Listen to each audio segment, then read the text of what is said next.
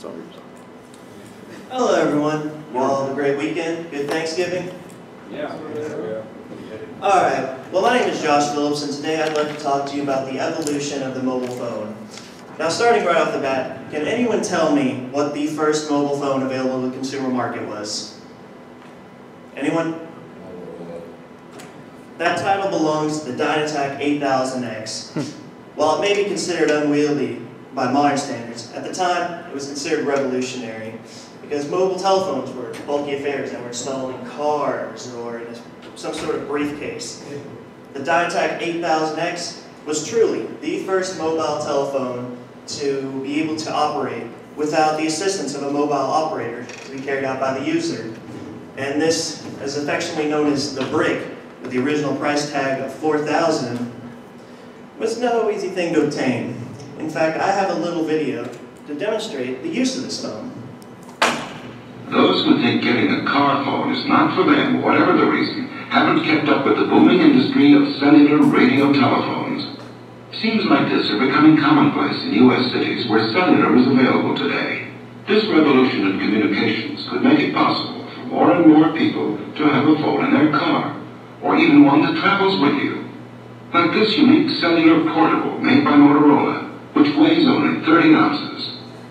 Right now, businessmen and women are major users of radio telephones where cellular is in service. But more people will take advantage of cellular as its benefits become apparent.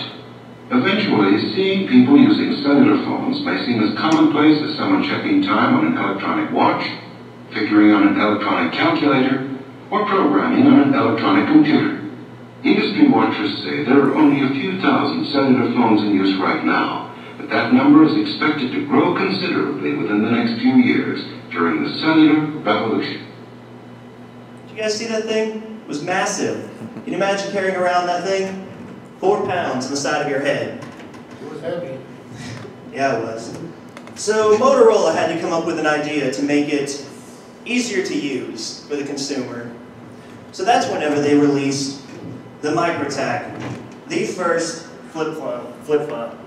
I don't have the exact model right here because it's pretty ancient, but everyone's familiar with the flip phone, right?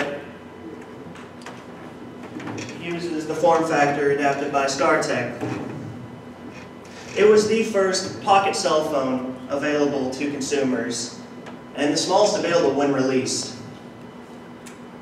We're moving on to the Nokia 3210, which for most people was the first phone they ever got. I don't have the exact phone, but I have the one right before it. And the interesting thing about this phone was you could remove the faceplate and replace it, which was pretty cool at the time. There wasn't a lot of customizability options. And also, it's built like a rock. That thing probably still works. I don't know, I haven't tested it. It was also the first phone to tuck the big antenna that you had to pull out of a phone to use it into it. It was also the first one to use the candy bar form factor.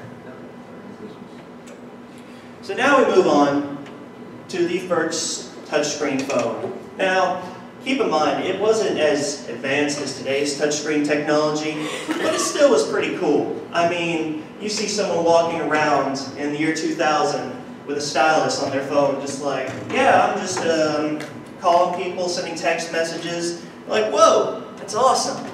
I mean, today it's nothing. We have microcomputers in our hands nowadays.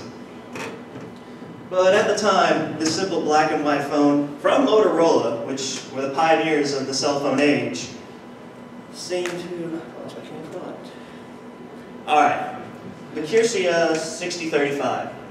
This was the first smartphone on the market. Well, smart by their standards. And what made it smart was it was able to connect to IP-based applications and use stuff like email, which at the time had never been heard of. To be able to send someone an email with your phone, that was absolutely just preposterous to even think about that. It also could be used as a modem for a computer, which I thought was very interesting. There's not even enough, like a lot of phones out there that can do that now. So then we move on to the BlackBerry. The first phone with a QWERTY keyboard that everyone's so familiar with when they're typing their little text messages. I'm sure all of you use like Swipe or something weird now. it made web browsing, emails, and SMS a lot easier to the user. Instead of having to, I'm sure we've all had that moment where we're like, okay, I'm going to send this message, it's going to say hi. 1, 2, 1, 2, 3. Period. Anyone remember that? It took forever. And now, a razor. Now, how many of you actually had a razor back in the day? This thing was the coolest thing ever, was it not? I could sit here and say, all right, I'm going to take a video of you, and I'm going to post that video online, or I'm going to send it to someone. It was really cool, to say the least. It was also the first phone to have what was called a selfie camera, where you have a little camera in the front, and you can take pictures of yourself. Yeah, I'm sure we're all familiar with that. Anyway, you can pass this around. Everyone take a look at it. Get your mitts on it, feel it up. Now, we gotta think, this has gotta be like just the most advanced that smartphones can get to, or even, not smartphones really yet, but phones can even achieve. This is it, this is the pinnacle of technology, right? Wrong. Apple released the iPhone in 2007, which was the first smartphone. It was crazy. You could have a phone, a text messenger, an email, a PDA, a stopwatch, flashlight. Anything you want, you could probably get it on this phone. It was so amazing that the tech community referred to it as the Jesus phone. So while Apple was at the top of their game, they were saying, we've got the most advanced phone. We're going to control the cell phone market from here on out. No one can compete with us. And then the pioneers of the original smartphone decided, you know what? We could do better. We could beat them. Someone hit the lights, please. Hit the lights.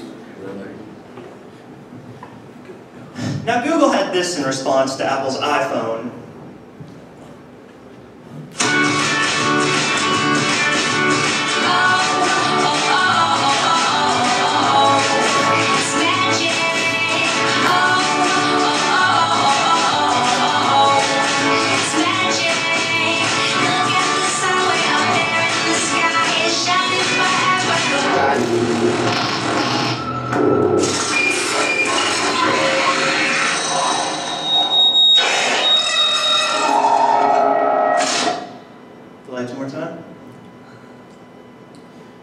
And what do you think they were trying to say to Apple with that? Anyone? Exactly. They were saying, we're better, we started this, and we're going to finish it. We've got something that'll put you in the dirt. I've also got another video. Someone can hit the lights one more time. It's not as relevant, but I found it pretty humorous.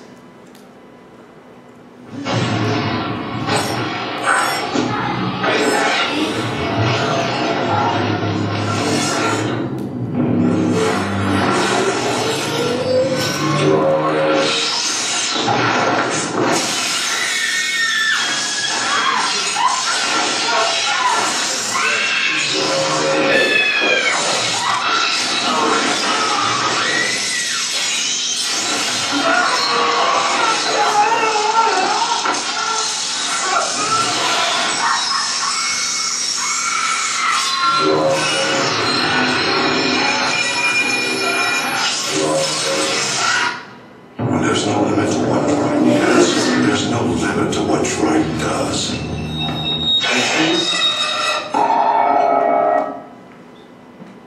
Thank you, Dave.